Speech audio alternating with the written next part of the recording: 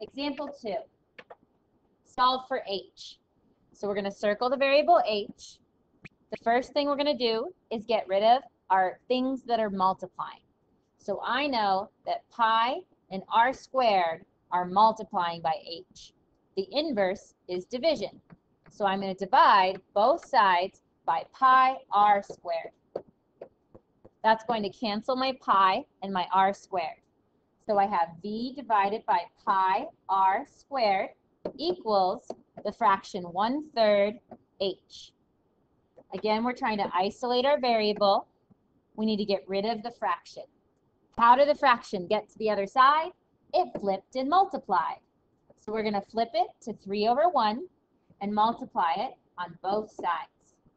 Now, 3 times v is going to be 3v, and 1 times pi r squared is pi r squared, and that equals h. Once I've isolated the variable, I know I'm finished.